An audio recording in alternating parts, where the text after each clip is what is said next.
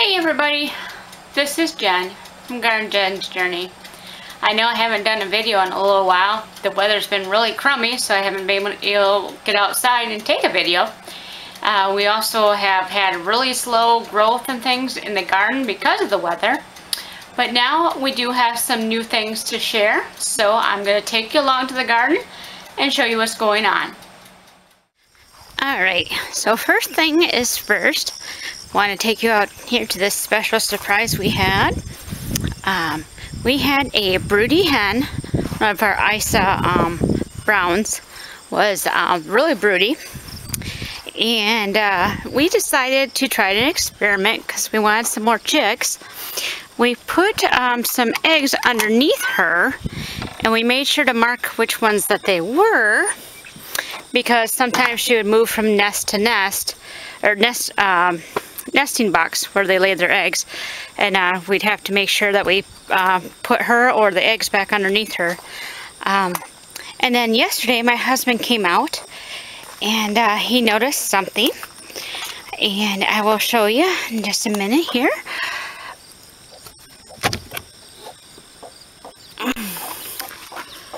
So you can see we have a broody hen with some babies. She's got 3, and you can only see 2 at the moment, but she's got 3. She's got 2 of those yellow looking ones, and then she does have another red one. It's probably underneath her hiding. It's not as social, but yeah, so Mama Hen here hatched some babies, and she's been doing a very good job taking care of them.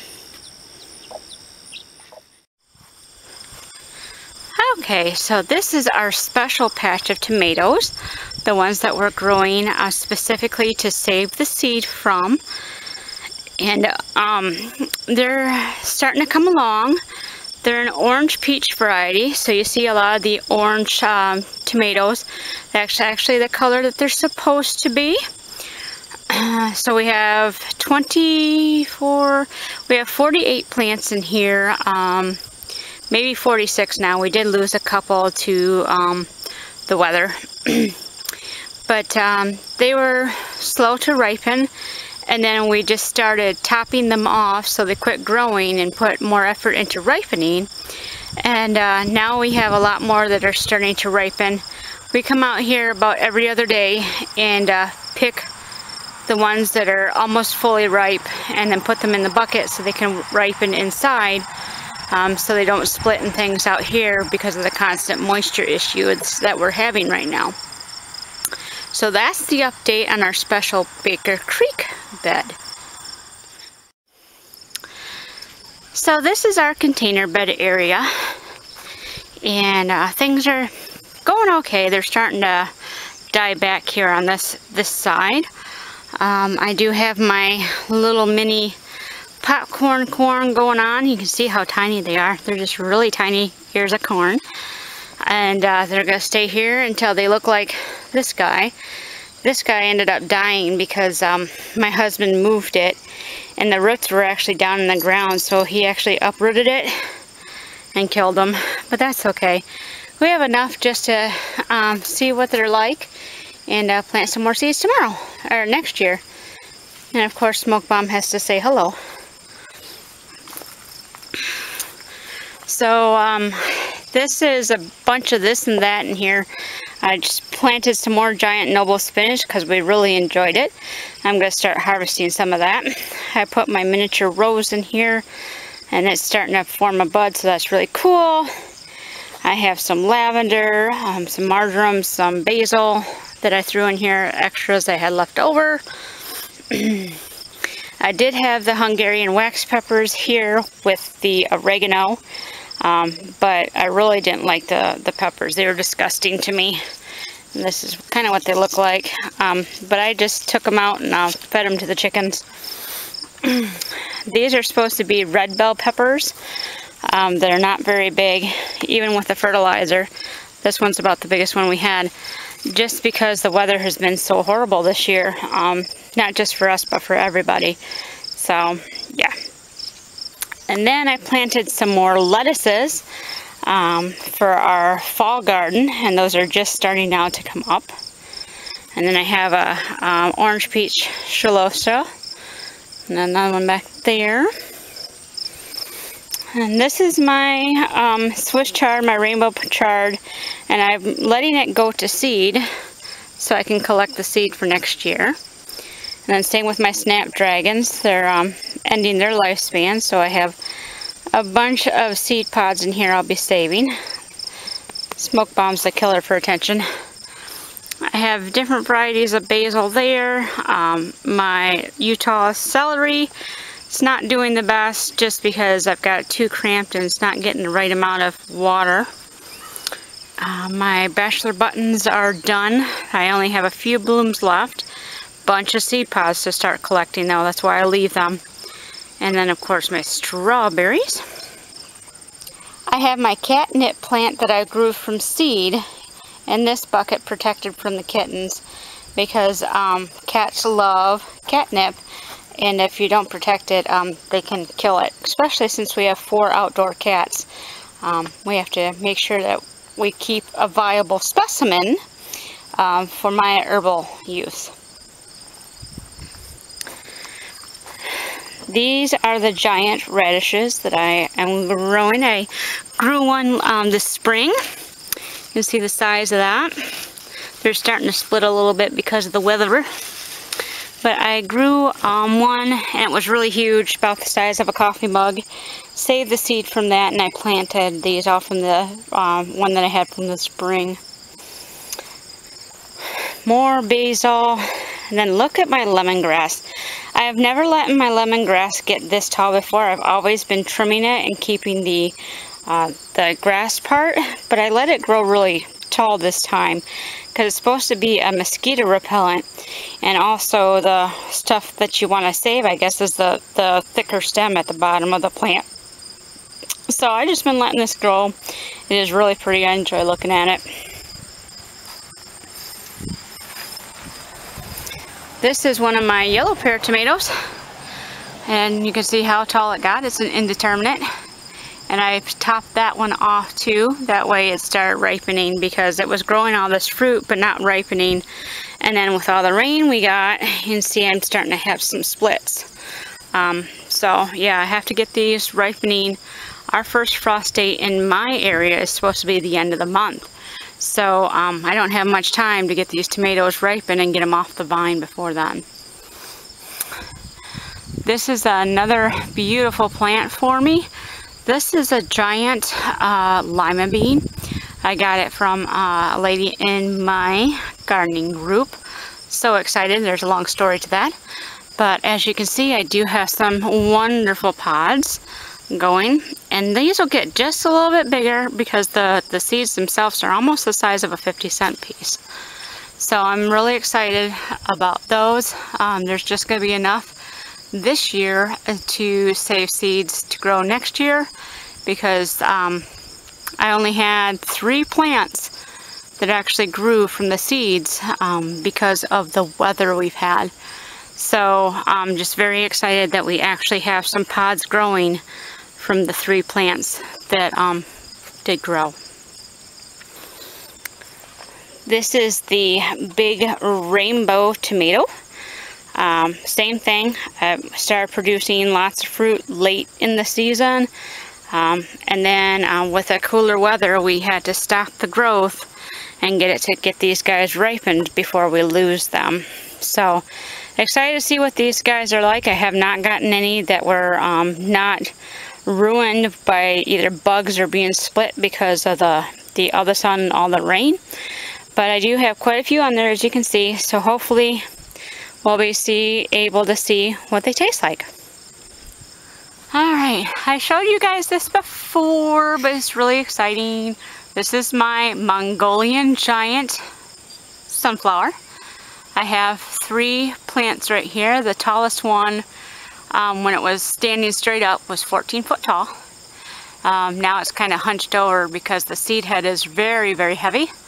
Not quite ripe yet though, so can't harvest the seeds from it yet. But I have them all supported because the head is really, really huge. Hard to show you here. but it's bigger than a dinner plate. These ones are about the size of the dinner plate, smaller one. So I have them supported because we get really, really intense west winds and it just knocks everything down. So I have these supported so they don't break with that wind. Alright, so into the main garden we go. These are some of my other yellow pears. And then right next to them is the pink bumbleberry. These are all indeterminates and they should have gotten a lot taller, but because of the weather they were stunted as far as being able to really grow. And I had to top them again because our frost is coming up soon, so we need to get them ripened. This is the Berry's Crazy Cherry Tomato. You can see I have lots of fruit on it. Same thing, we had to top it because we have to get all this fruit ready to go before the first frost. And then right next to it, there's not much left. This is my Golden Nugget tomatoes, and it's actually a determinate variety, and I didn't know that. So I single stemmed it like I did an indeterminate variety. They produce quite a bit of fruit. I'm still on the fence about whether I'm going to grow this one again or not. I'm not sure if I'm going to grow crazy berries or not. The flavor is just a little different, but we'll decide between now and next year. Definitely growing the pink bumblebee because I really, really enjoy that. And I'm going to be trying a new variety. It's called, I think, the black cherry tomato. I think it's what it's called. It's from M.I. Gardner. Because I'm trying to increase the amount of colors that we have in our diet. So I have the yellows, and then the pinks, and then the black will have a lot more antioxidants in it. So I'm going to try that and see if I actually like that and see how that goes. My rose garden. You can see I have a calla lily. My husband was surprised. He did not think that this was actually what it is because I grew this from seeds. Somebody gave me some seeds and a seed swap, and these beautiful lilies grew from seed. So very exciting. They're really, really pretty. And then of course all my calendula, all different colors of calendula. And then right next to the calendula is gaillardia. And then some sedum back there, really pretty colored sedum. Those were grapevines loaded with grapes, but I don't have any grapes anymore. We think the birds ate them all. Not sure, but anyway. And then this is my corn patch. When I said we have really strong winds, we do. This isn't from critters coming in and knocking this down. This is from the high winds we have and then the torrential rains we had from the last couple of storms. So it's really done a number on my corn. This is Paswaga blue corn. It's a drying type corn. You use it to make cornmeal. And you can see how large the ears are. This one actually outgrew its ear. It was standing out like this far. This is a good 2-foot long ear. But let's see if I can show you what they look like a little bit. I've been checking this to make sure we don't have lots of army worms and oh, what's the other one? The corn cob worm. I can't remember what it's called. But you can see the beautiful dark blue color, almost a black color that is. It's really pretty. And so that'll make a beautiful blue cornmeal. My flower bed, my pollinator bed as I call it. I have some nasturtiums that finally came up. Took them a long time, but they've really, really grown. This is the first year in 4 that I've actually had nasturtiums grow this good. They just never really took off for me before. And then I have the borage. This is calendula. Again, more bachelor buttons, seed heads. And I just let them be. I'm hoping that they might reseed themselves here. Not sure. Bee balm. We cut that down because it was done. And it's slowly growing back. And then some more nasturtium. And of course my tansy. My tansy's starting to die back. And then tucked in down there, you really can't see it too well, I have some red coxcomb. I did not realize that the tansy was going to get this tall when I planted my coxcomb. So next year I won't be planting my coxcomb there. This is my tomatoes. These are aroma tomatoes. And they're supposed to be just a regular Amish paste, but I noticed I've had some pretty big ones. If you look up Baker Creek and the Hungarian heart tomato, it's a giant Roma type tomato, paste type tomato that gets about as big as a softball. Here's a smaller one. You can see how big that is in my hand. I've had some that took up my whole hand. They're huge tomatoes. There's one on the ground over here. See how big that tomato is? That is a Roma tomato. So, and they produce a lot of meat that is really good for making a good tomato sauce. So definitely going to be growing those this year. You can see disease is starting to take over the tomato plants. It's almost the end of the season basically for these guys. But again, we've had a lot of rain, a lot of cold moisture. Tomatoes hate that. So we're salvaging what we can and just going from there. This is my medicinal herb bed. You can see how beautiful the orange peach coxcomb is. This is from Baker Creek, and this thing gets really, really tall, and it has two different kinds of blooms on it. It's got the coxcomb, really beautiful coxcomb, and then it's got the celosia paintbrush on here. So it's kind of like a double flower. It's really gorgeous. The pollinators love it. So I grow this every year now because it's just a wonderful plant. I have some lemon balm, and then mixed in with my lemon balm was an accident. I have stinging nettle in here too. It got out of control out of the pot that I used to have it in. But I wear gloves and I don't walk in here barefoot or anything, so I just go in and I just pull out the stinging nettle and dehydrate it. This is valerian. Then we have some stevia. We have a huge thorn. With this weather, I have not been pulling weeds, so the thorn is where it is. Fennel, and again, like I said, with our winds, this is a mammoth marigold. I actually staked it because of the winds. The other ones blew over. You can see them laying on the ground, but this was the biggest one, so I made sure to stake it. So, yeah. We got some chives.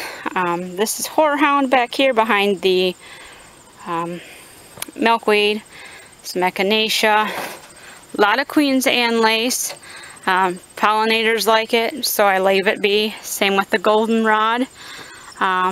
Yes, it looks kind of weedy to some people, but this is actually a wildflower that the bees really enjoy. And this time of year, they kind of need it, as the other blooms are starting to die off the other plants.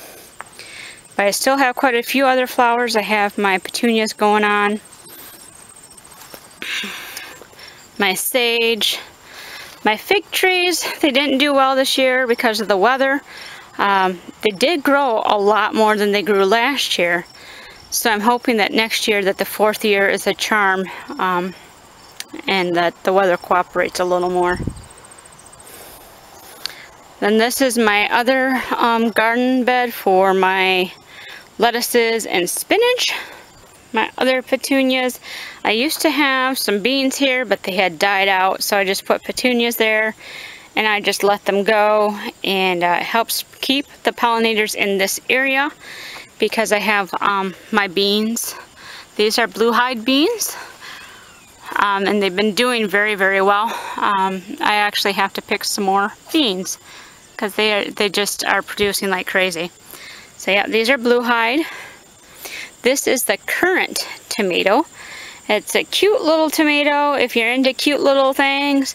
It's just been a pain in the butt to maintain and try to pick because they're very tiny, very numerous little tomatoes. and the vines just grow everywhere. So if you're not into something high maintenance, I would not recommend this plant because it's very high maintenance. But if you're into trying new things that are kind of cool and unique, definitely try this one. This is my red Russian kale, and then I have some more of those Hungarian wax beans I was telling you about that I'm not really thrilled with. I have some mini bell peppers there, and these are supposed to be regular bells. Then I have Swiss chard. This is Trail of Tears bean that I grow specifically for a dried bean. Even though you can actually harvest them when they're young for a green bean, I grow them specifically for a dried bean. They're basically like a black bean. And then I have the rattlesnake bean. No, this is dragon's tongue, sorry. Dragon's tongue bean. And I didn't realize that it was a bush bean, so I planted it to grow up the poles. And it's a bush bean. So haven't seen any beans on it yet. We'll keep watching though. Alright, this is my elderberries. You can see they are heavily laden with fruit, and some of them have gotten knocked down because of the wind and the torrential rain. We've been picking these about every other day, just because they need time to ripen. Like these guys here, beautiful. You see how they're just falling off. These guys are ready to harvest, and I dehydrate them for later use. And then I use them to make elderberry cold and cough syrup. You'll have to Google that if you're interested and see how that supposedly works. But that's what I do with them. A lot of people make elderberry pies or even jam. Elderberries are a wonderful fruit. However, you have to cook them before you can consume them. Otherwise, they are poisonous. My dino kale is doing really good. I trim it every couple weeks and take some to the farmer's market with us. Some basil. My eggplant, I'm not sure what happened to it. Something killed it. And I was like, man, because I was so happy I actually had a eggplant from it. So, and then I have some more sage. I have sage planted in various spots in my garden because it's a good insect repelling herb, because the smell is so stout. So I have sage, and I have basil as far as my repellent herbs. My cabbage is basically done for. I feed what's left here to the chickens. They really enjoy it. My broccoli. This is the first time I actually had broccoli this year. I'll actually harvest that for supper tonight. And the other one, I'm just letting it go. You can see I have those cabbage moths everywhere. And what I do with them is I just dust the plant with some DE when I start seeing some damage. I've been dusting this about once a week. But yeah, when I see some damage, I just take some DE and I lightly dust it, and it dehydrates the worms and kills them. On the ground I have watermelon. This here is early moonbeam. I did have a blacktail mountain watermelon, but we harvested it too soon, and it got wasted for us anyway, but the chickens enjoyed it. But yeah, I have a couple of different early moonbeams, which is awesome. We've never had watermelon successfully grow here, so this is a big success story for us. Alright, one of our last beds here. This is my cucumbers, and I have some summer squash, calendula. I have a whole bunch of stuff tucked in here. These are Kentucky Wonder Pole beans. They're producing abundantly. I'm really excited. Now the sun's going to come out and give us quite a glare. And then if you can see the little sticks that are sticking out there, those are my loofah gourds. Those are the male flowers, from what I'm understanding. Oh, we have a cucumber. Interesting. But yeah, those are the male flowers of the loofah. And if I can find you one, I'll show you a female loofah. We have one. These are Triumpho Violetto beans. They're kind of like the lima beans. I lost quite a few beans because of the frost. So the few beans I had left, I planted them, and these will be saved for seed so I can grow them next year. Alright, let's see if I can find that loofah. Not sure if I'll be able to or not, especially with the glare. But you can see how my beans are doing really well. Look at these beautiful pods. Lots of good seed there. Well, I couldn't find a female loofah gourd, but that's okay. I'll show it to you next time I can find it. These are my other peppers that I grew in here to try to give them some advantage with the greenhouse staying warmer. I have the lipstick bell pepper here. And then I have, these are my Jimmy Nardellos. And they're really behind, but they're starting to produce some fruit. So excited about that. These are my jalapenos, and they're producing quite a few jalapenos. Not too thrilled about this variety though. It seems really meaty. It's not very hollow like most peppers are. And to me it tastes like a bland regular pepper. So I'm not sure, you know, what's going on there. Why it's tasting so funky. Okay, so this is the last of the garden on this side. I have some cucumbers there. I'm letting them get really ripe so I can save the seeds for next year. And then the cabbage will go to the chickens. And then talk about an infestation. I don't know if the camera can pick it up, and I don't want to move because it grosses me out. But this poor plant is, it's dead as the one behind it. It's just covered in squash bugs. The squash bugs have just decimated my squash this year. I was able to get one squash out of each of these, and then these guys just came in, and especially with the rains, because I use DE to dust. That's what some of the brown is the DE. But the rain just washed it right off. And so, yeah, these bugs killed my plants. So you win some, you lose some. But look at that beautiful chard right behind it. Isn't it gorgeous? So even though we have death and destruction because of these stupid bugs, we still have some wonderful things growing. We've got the chard. We have some peppers, even though they're really small. Still have some growing. My beans are doing wonderfully. So it's not a complete loss. So I'm still very thankful for what we do have, even though we've lost a lot. I've been able to can quite a bit of food from what I do have. So I'm very, very thankful. It's been a wacky year for us all as far as the weather. Very difficult. But all in all, we still got food out of the garden, which was a big bonus. And then, of course, our pollinator friends are happy because they have lots of different flowers to feed on to help them grow in population and make somewhat of a comeback. So I thank you so much for joining me today on my walk in the garden, everybody. I hope wherever you are that you are wonderfully blessed. Take care, everybody. Bye.